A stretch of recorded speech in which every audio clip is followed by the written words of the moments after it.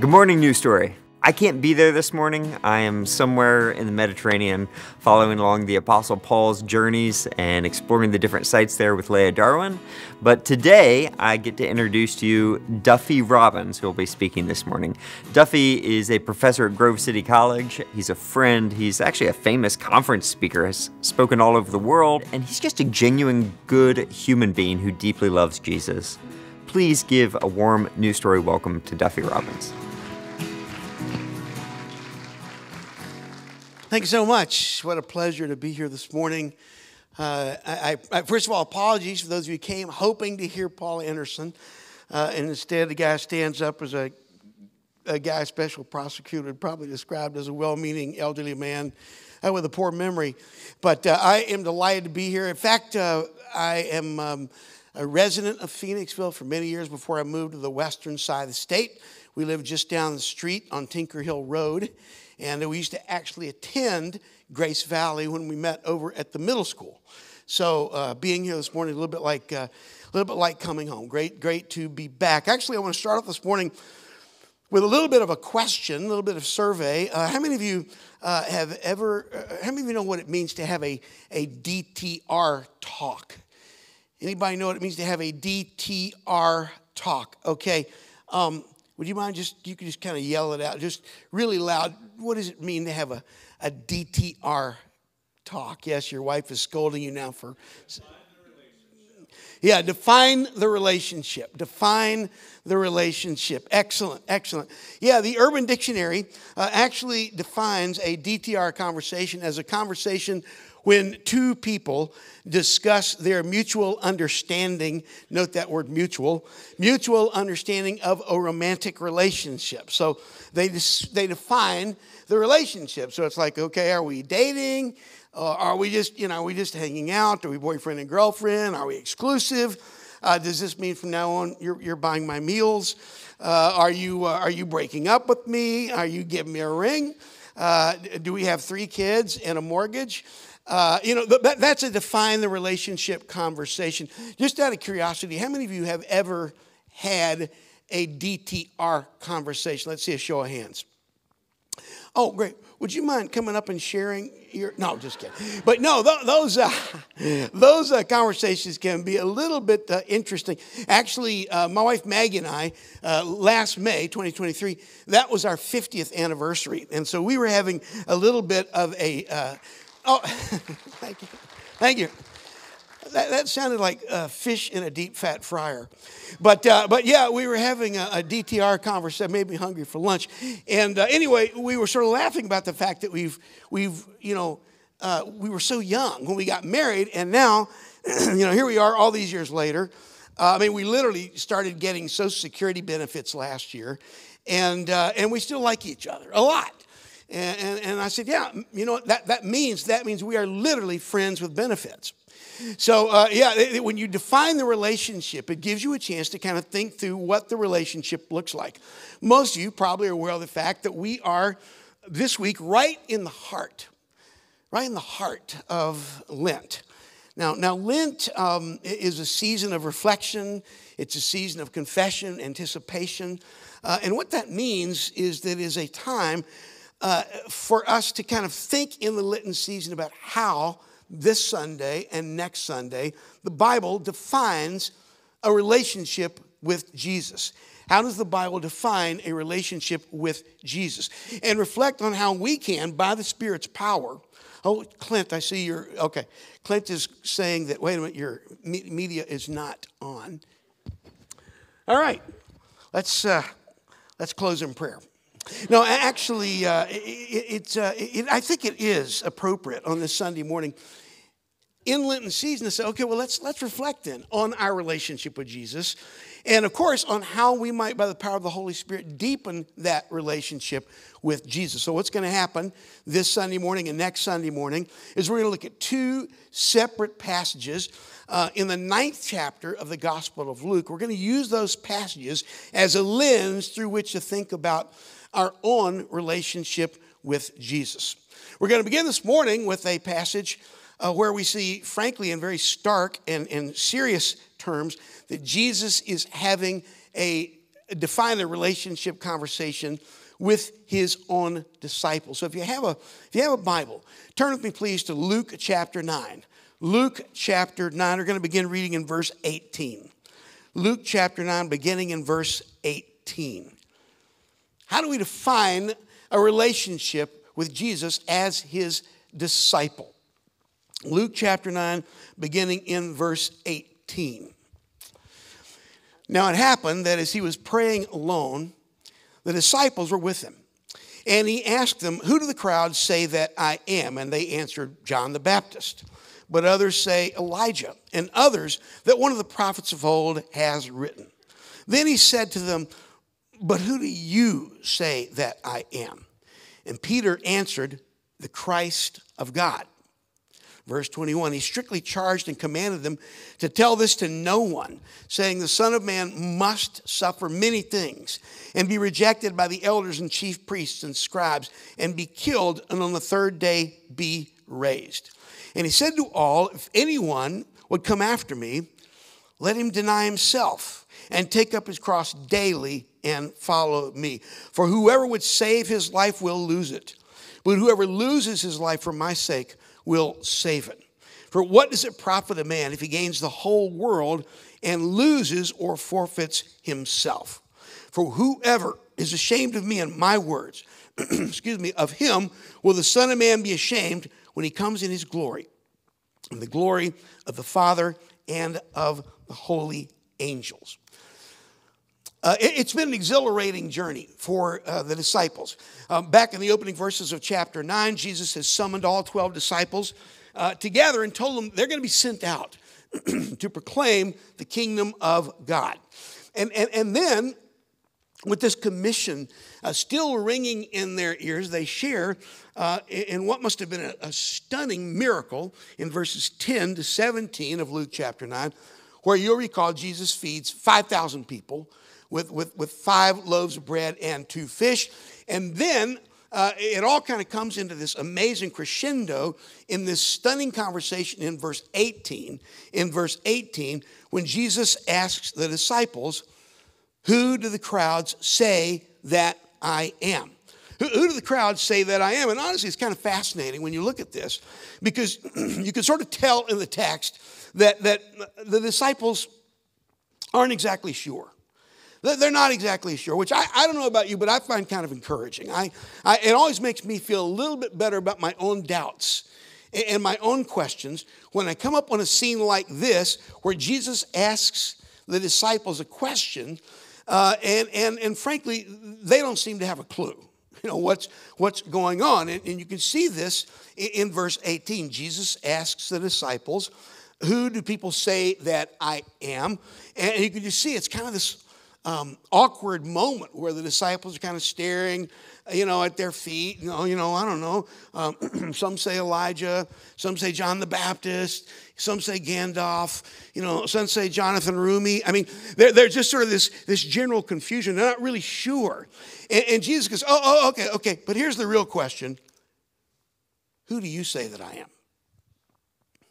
Who do you say that I am? And of course, Peter, who's always willing to speak up, declares, "You are the Christ of God. You are the Christ of God." And immediately, and we know this from Matthew's account of this very same conversation in Matthew chapter 16, verse 17, that Jesus said, "Blessed are you, Simon Bar-Jonah, Simon, son of Jonah, for flesh and blood has not revealed this to you, but my Father who is in heaven." Holy cow. I mean, this is an amazing. Try to imagine the wonder, the shock of kind of this moment. The disciples have just heard Jesus for essentially the very first time in the clearest possible terms say, "Yes, I am the Christ of God. I am the Messiah." The Messiah. Remember Paul last Sunday morning talked about this, citing that passage in Isaiah about a coming Messiah, Mashiach, the anointed one. And here's Jesus telling the disciples, "That's me. That's me, the Christ of God. That's me." I mean, this is exciting stuff. I mean, the disciples are sort of having it's sort of this mountaintop moment, right? Because they're like, oh my gosh, we're sent out. Jesus is the Messiah. We get free bread and fish every time we want it. And come in, guys, a group hug. Let's do a selfie. Judas, would you take the picture? And there's just this sense of kind of wonderment. There's just a sense of wow, it's happening right before our very eyes. And then, all of a sudden, Jesus kind of kills the moment. Because he says, okay, guys, but before we go any further, we probably need to have a define the relationship talk.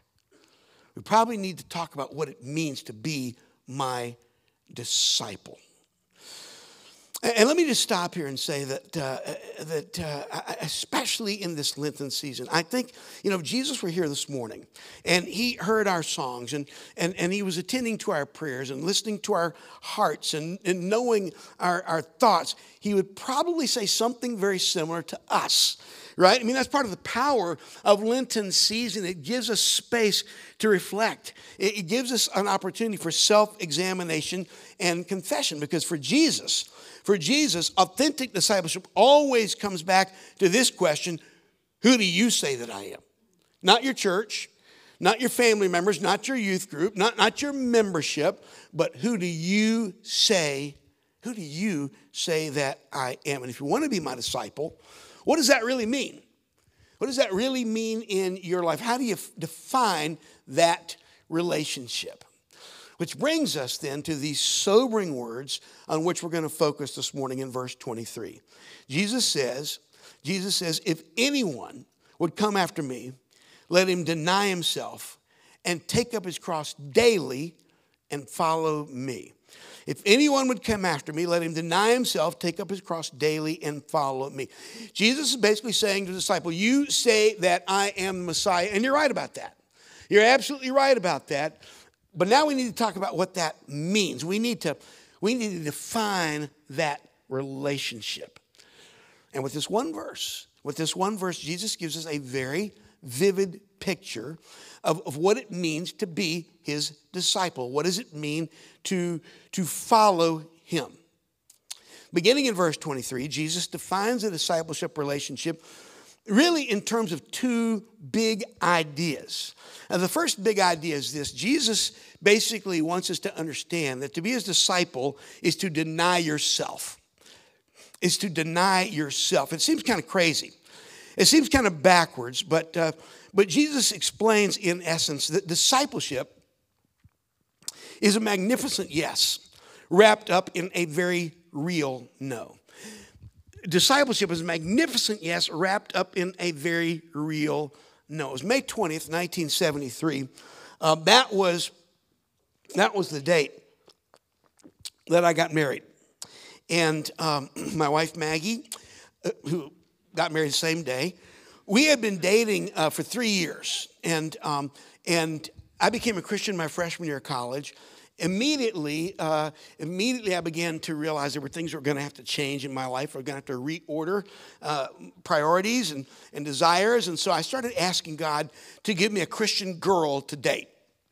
And many was the night I would just kneel at my bed and say, God, give me a spirit-filled fox. And she must have been praying the same thing. And so now we've been dating for 3 years, and it's our wedding day. Why all the laughter? And I know most of you are married, some of you aren't, but I don't care how much you think about and anticipate and wonder about marriage. There's something about that ceremony that really focuses them. I mean, for me, it happened with all that thought and everything. It didn't really hit me the gravity of the relationship until I was in the front of the sanctuary, standing with my friends and my dad, and she entered the back of the room, and the music started, and everybody stood up, and that's when it's like, oh boy, there's going to be a wedding in here. And you're playing a key role in it. And it just hit me that this is going to be a big deal. It's not like the prom, like you're going to return the tux and keep the girl. And I remember she started down the aisle. all of a sudden I start thinking about the weight of this decision, or the import of this decision, that I was getting ready to make a decision that would affect every other decision of my life. And that was the point at which she starts down the aisle. And of course, you know that tradition that the bride doesn't see the groom on the day of the wedding, right? Because she might change her mind. And I remember she was about 30 feet from me. It was a center aisle. But it was the first time our eyes made contact. It was the first time I'd seen her that day. And, maybe I'm just mushy. I don't know. Maybe I'm just emotional. But honestly, when I saw her, tears started rolling down my cheeks. Because I started thinking about all the other women that were going to miss out. I realized in just a minute, I'm saying yes to this woman. And if this yes is a genuine yes, if it's an authentic yes, then in some ways, in some sense, it's going to be no to every other woman on the planet who's not this woman. It was a magnificent yes, but it was going to have to be protected, ratified, fortified by some genuine no's. And Jesus is saying basically, look, you know what? If you want to follow me, if you want to say yes to me, if you want to be my disciple, that's a magnificent yes. But that magnificent yes comes wrapped in a very genuine no. In fact, think about this. Just a few chapters later in the Gospel of Luke, Jesus says this: if anyone comes to me and does not hate his own father and mother and wife and children and brothers and sisters, yes, and even his own life, he cannot be my disciple. Now, some of you may be sitting here and go, well, that's awesome. That's right, because I'm halfway there. I already hate a bunch of those people. But of course, Jesus is not saying you're supposed to hate your father and your mother and your brother and your sister. Oh, don't forget your wife. Jesus is not saying that. You're supposed to love those people. What he's saying is, compared to the love you have for me, every other love in your life, no matter how appropriate it might be, it should look like hatred by comparison. It looked like hatred by comparison. What he's basically saying is that, look, you want to say yes to sports? That's awesome. To politics, go for it. To a boyfriend or a girlfriend, excellent. To success in your career, to getting 1,000 likes on your Instagram post, that's great. But discipleship means that we never let the yes we say to that stuff get in the way of the yes we say to Jesus. Because genuine discipleship is a magnificent yes, but it's wrapped up in some very real no's. Jesus says you have to deny yourself. And actually the Greek verb there is a very strong word. It means almost literally forget that you exist. Forget that you exist. Cease to consider your own interest in the slightest degree. And of course, we don't have to go back 2,000 years to understand the weight of that statement, because we are, let's be honest, we are a culture that celebrates and elevates the self above all else, right? Some of you remember back in I guess 2014, there used to be sort of a promotional campaign where Starbucks began to talk about Oprah Winfrey's Steep Your Soul collection of cup holders. The little cup sleeves for your cup of coffee. Steep Your Soul cup holders. And they offer these little kind of pithy, inspirational proverbs that would boost your spirits, buoy your spirits while you're having your cup of coffee. And I'm going to read a few of these. See if you can pick up a common theme. These are all proverbs from the great one herself. So first of all, your life is big. Keep reaching. Live from the heart of yourself. Seek to be whole, not perfect. The only courage you ever need is the courage to live the life you want. You are here not to shrink down to less, but to blossom into more of who you really are. Or how about this one? Pretend you're rich. Buy one of our $6 lattes. I made that one up. Here's another. This is my favorite. Be more splendid. Be more extraordinary. Use every moment to fill yourself up. Use every moment to fill yourself up. This is what the philosopher Charles Taylor describes as expressive individualism. It is one of the primary afflictions of our current age. Expressive individualism. And it sounds very much like what the prophet Isaiah was talking about when he wrote in Isaiah chapter 53, all we like sheep have gone astray. We have turned everyone to his own way. His own way. I always say one of the best ways to describe sin is just to spell out the word sin. S-I-N. And then circle the center letter I. Because that's the heart of the problem. I put myself, my big, splendid, extraordinary life right at the core of everything. My desires, my intuitions about reality, my preferences, my needs, my sense of how fast you ought to be driving in the passing lane. It's me, myself on the throne of my kingdom. But men and women, the life God calls us to is not mapped out in the kingdom of the self. Because God doesn't call us to a big, fabulous life. 10 miles wide, 1 inch deep. God calls us to an abundant life. An abundant life. It's not about living large. It's about living fully.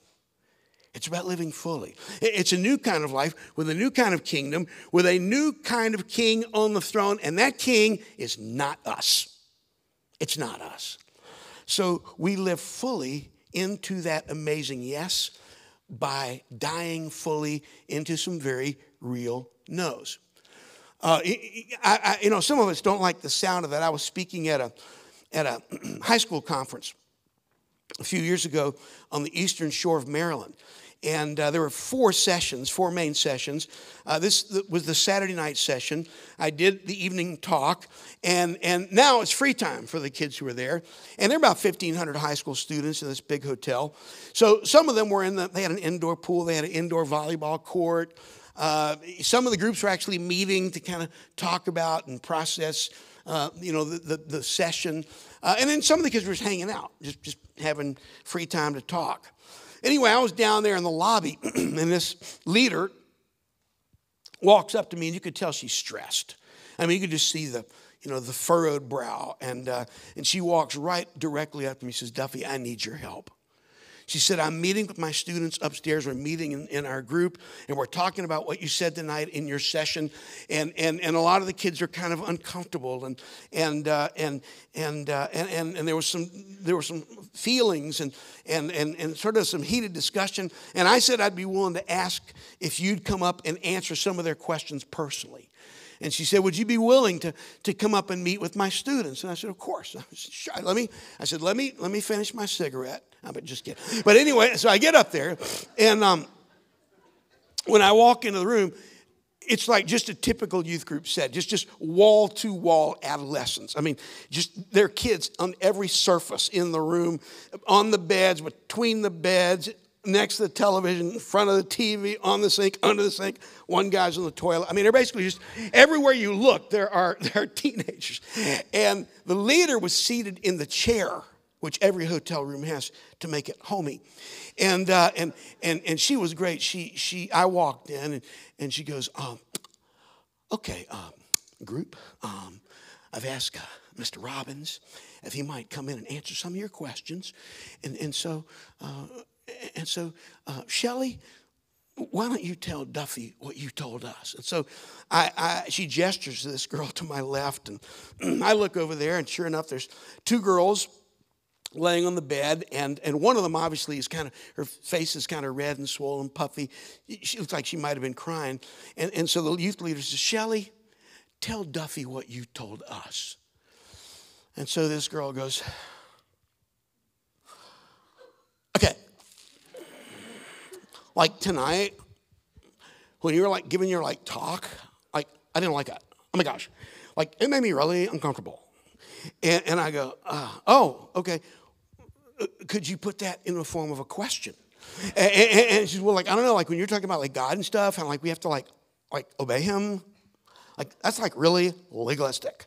And I go, well, Shelley, what do you suppose it means to love Jesus, to be one of his disciples, to follow him?" And she goes "Well, God loves me. He wants me to be happy. He's my Abba Daddy."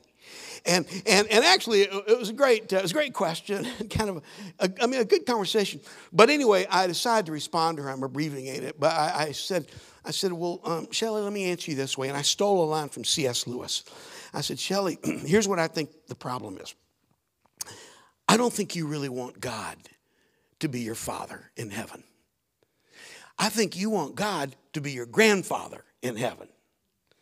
See, you want God to kind of be this senile old guy who's up there on the throne, almost able to sit up straight. And he sees us down here kind of sinning. He's like, rascal, fornicator. And like God's big plan for the universe is that somehow at the end of the day, everybody seemed to have a swell time. I said, you know what, let me tell you something. You don't need God for happy. God's not going for happy. That's cat video stuff. Happy is if you've seen this person sing backwards on TikTok. God has not come to make you happy. God came for something so much bigger and deeper and richer and more beautiful than happy. God came for holy. For holy. You see, that's God's good, beautiful, deep, gracious yes for us. Jesus says, if you want to experience my good and gracious yes, if you want to experience that, it's not about just me making you happy. It's about deny yourself. Deny yourself. That's the first truth that Jesus wants us to understand. And we define this relationship of discipleship. But let's look at a second. Because in that very same verse, he defines the relationship with a second phrase. He goes on to say, if anyone would come after me, let him deny himself and take up his cross daily. Take up his cross daily. Anybody who's ever been in youth ministry has probably, done this kind of group building exercise where you have the students line up in facing each other in kind of two lines, about maybe 3 to 4 feet apart. And then they hold out their arms like this, two parallel lines facing each other. And then one of the kids in the youth group comes up to a high place like this platform, turns their back to the group, and they fall backwards into the arms of the group. Maybe you've done this before, and the group catches them, and you use it as an invitation, an opportunity to talk about trust, right? Or you don't catch them, and you have a chance to talk about betrayal and the problem of suffering. But the idea is it reminds us that trust is an all-in relationship.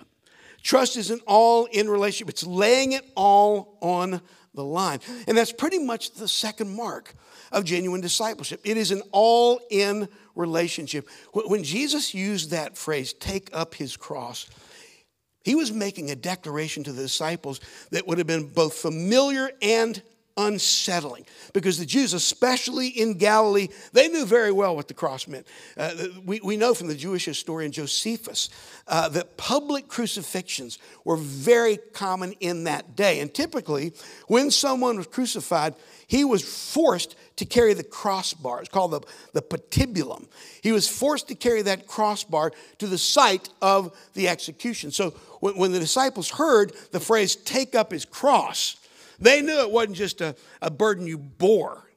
It was not something you just carried. It was something on which you died. It's something you died on. And that's probably something we need to consider for just a minute. We probably need to stop and reflect on that. Because today, I don't know, it just seems like when we hear people say, oh yeah, that's their cross to bear. We might think of a heartbreak or an affliction, but we're just as likely to be referring to some kind of everyday, inconvenience, just a disappointment. Yeah, our hotel room, we had the garden view instead of the beach view. We had really bad Wi-Fi, but that's just our cross to bear. It's making very, very shallow something that was very, very painful. The cross was nothing less than an instrument of death. In fact, honestly, if Jesus were talking here this morning, he might use the image of an electric chair. I mean, it was just that stark. It was the most vivid way possible for Jesus to define the all-in nature of true discipleship. There are no half measures. Because look, Followers of Jesus in that day, they weren't any different than followers of Jesus in our own day. That they wanted the miracles, that they wanted the bread and the fish, and they wanted the political power. What they did not want, what nobody wants, is the cross. And of course, we understand that. But discipleship is an all-in proposition. And unfortunately, an electric chair is not a place where you sit down to rest. It's a place where you sit down to die. And frankly, most of us as Christians, we want something a little more pleasant, a little more suited to our pleasures, our preferences, our liking, kind of a Oprah goes to the Holy Land.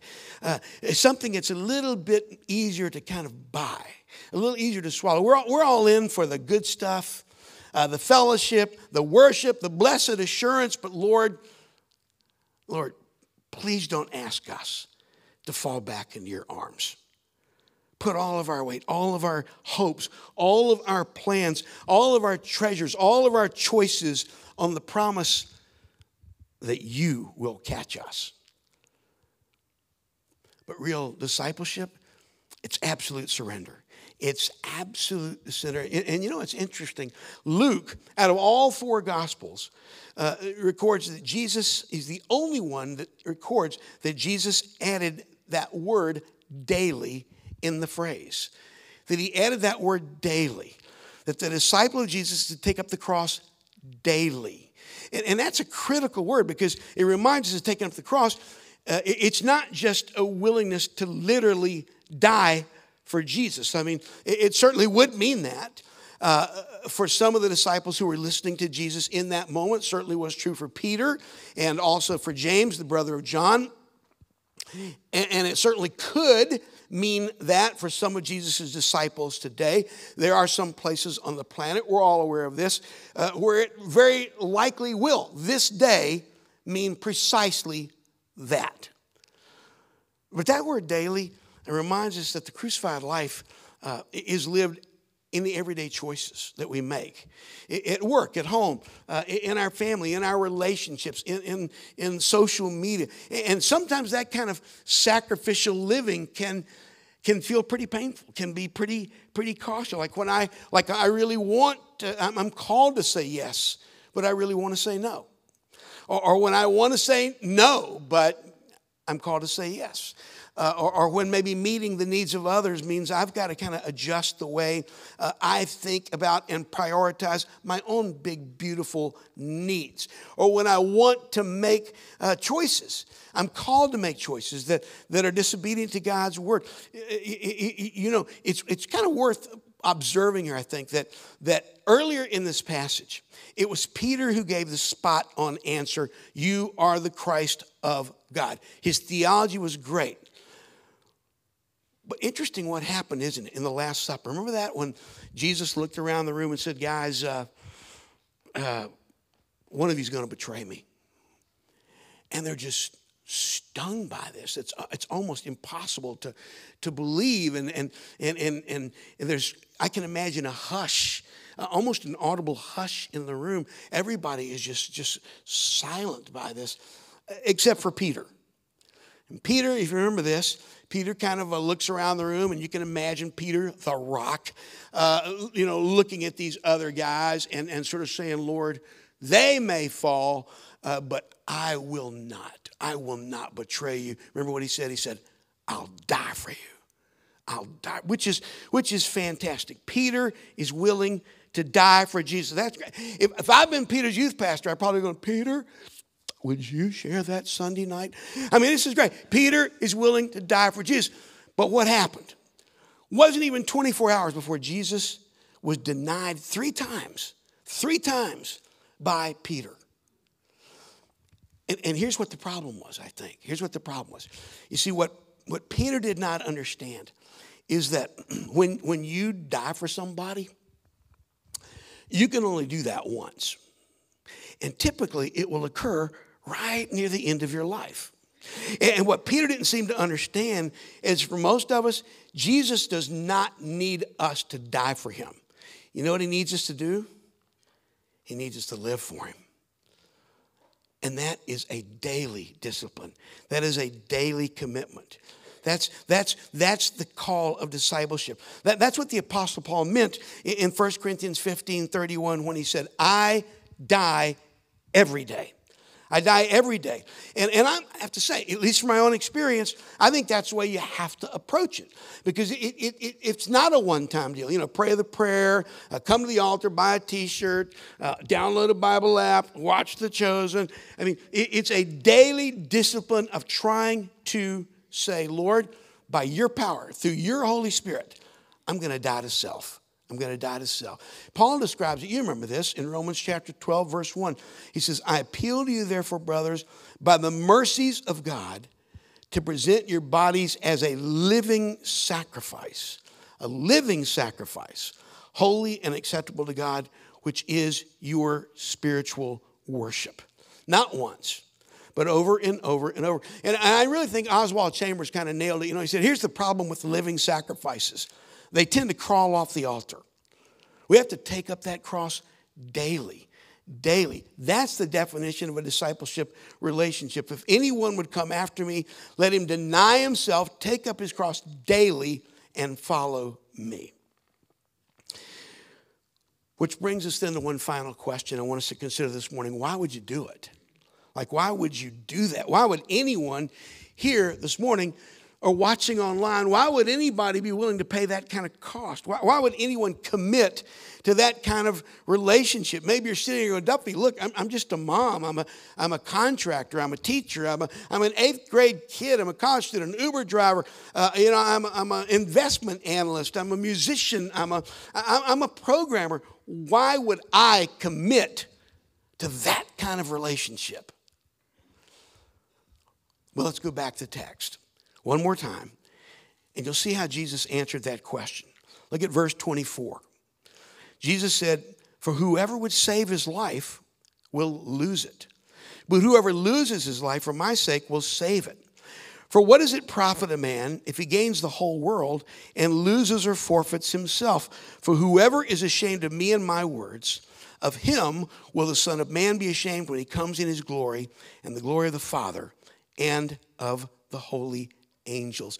You know, one of the kind of favorite standard youth group camp games is when you get everybody in the swimming pool and you divide them up into 2 teams, and then you grease down a watermelon. Maybe you've seen this or played this game back when you were a kid. And then you tell each team that their goal is to grab that watermelon and race with it back to their end of the pool. And it's almost impossible.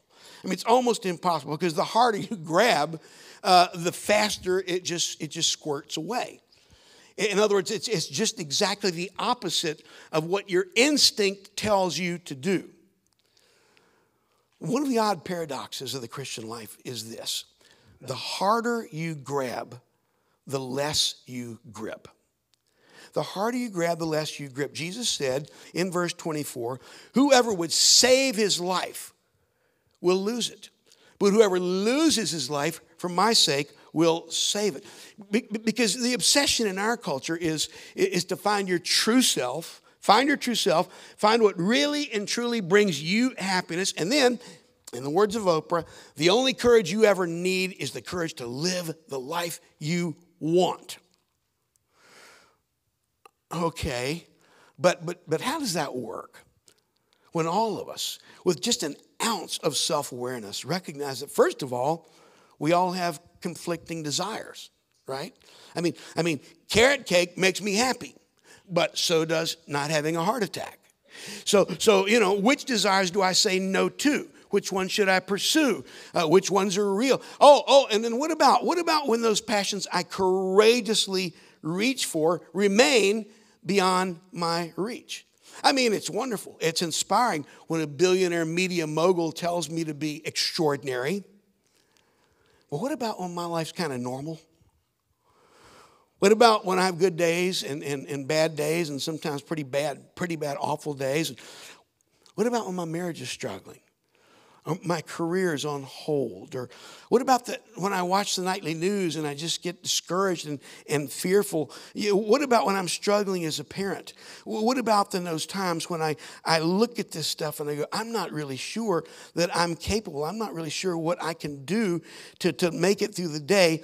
I mean, at the end of the day, I'm kind of going, oh, I know you're getting discouraged. You need to go back to Starbucks and get a pep talk. It doesn't work. It just does not cut it. And that's the problem with this approach. That's our problem. We live in a world that says your life is big, keep reaching. Jesus says, actually, real life isn't about reaching big.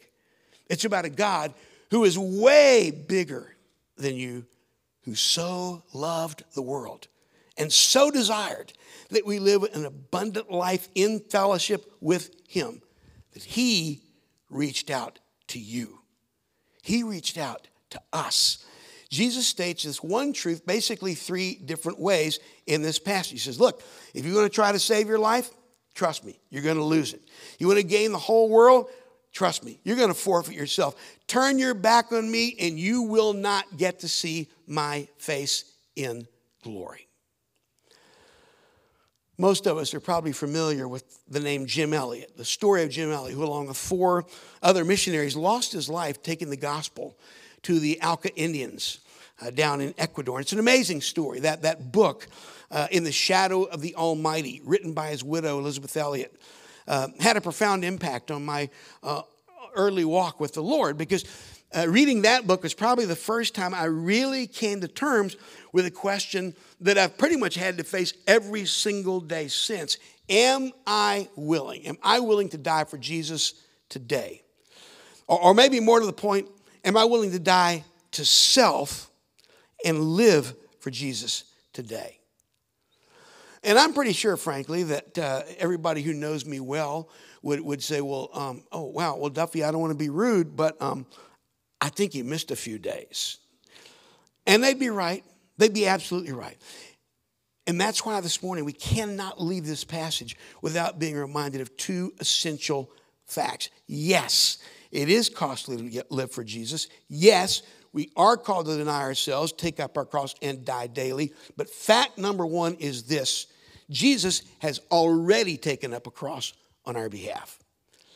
Knowing that we're sinners, knowing that we're going to fall short, knowing that we probably will try to crawl off the altar, he shed his own blood so that we could stand before our Father and his holy angels without shame. In an act of mercy and grace that completely redefined our relationship with God, Jesus opened up to us a stunning opportunity to know life with the Father. All we have to do is truly believe it and accept it by faith. And on this Lenten Sunday morning, if you're here, you're watching online, and you've never made that decision, this would be an excellent opportunity to do that. You could do that. But secondly, maybe you're sitting here going, well, yeah, but it sounds really hard. This sounds really like serious business. I'm not sure I can do that. Well, let me assure you fact number 2, you can't do it. You can't do it. I can't do it. Only Jesus in us by his Holy Spirit can live out this discipleship relationship the way it's intended. So again, it's weird. It's kind of like, once again, it's one of those upside down paradoxes. We have to empty ourselves to be full. We have to empty ourselves to be full. Paul puts it like this in Galatians 2:20. He says, I have been crucified with Christ. But it's no longer I who live, but Christ who lives in me. And the life I now live in the flesh, I live by faith in the Son of God who loved me and gave himself for me. That was precisely the choice that Jim Elliot willingly made that January day in 1956 when he and his buddies touched down their little Piper aircraft on a sandbar in the Corre River at a place they sort of nicknamed Palm Beach. And then waited expectantly to share the gospel with these people who had never, ever heard it before. And 3 days later, they were all dead. They were all dead, viciously attacked by the very tribe they hoped to reach. And of course, when that news got back to the States, people were asking the question, was it worth it? You know, these 5 young men, husbands, fathers, friends, just gone. Was it a price too high to pay? I can tell you this unequivocally, Jim Elliot would have had no doubt about the answer to that question. And we know this because they found in his journal these words written decisively in Jim's steady hand. And you can almost wonder as you read these words, had he recently read these very verses we've studied this morning in Luke chapter 9? Because listen to what he wrote. He wrote this: he is no fool. He is no fool who gives what he cannot keep to gain what he cannot lose. He is no fool who gives what he cannot keep to gain what he cannot lose. Jesus said, if anyone would come after me, let him deny himself, take up his cross daily, and follow me. Men and women, brothers and sisters in Christ, remember that it comes down to this question: who do you say? Who do you say that I am? Let's pray. Thank you, Lord, for this stunning invitation to live life with you. We do not deserve it. We cannot earn it. It's strictly a matter of grace. We know, Lord, that you have already made this incredible sacrifice for us. You've already taken up the cross. And you didn't crawl away that day on Calvary. So I pray this morning, Father, that you would give us by your Holy Spirit that reminder that we are invited into this incredible relationship, this magnificent yes, by falling back into your arms with complete all-in trust. We pray this, Lord, in Jesus' name. And everybody said, amen.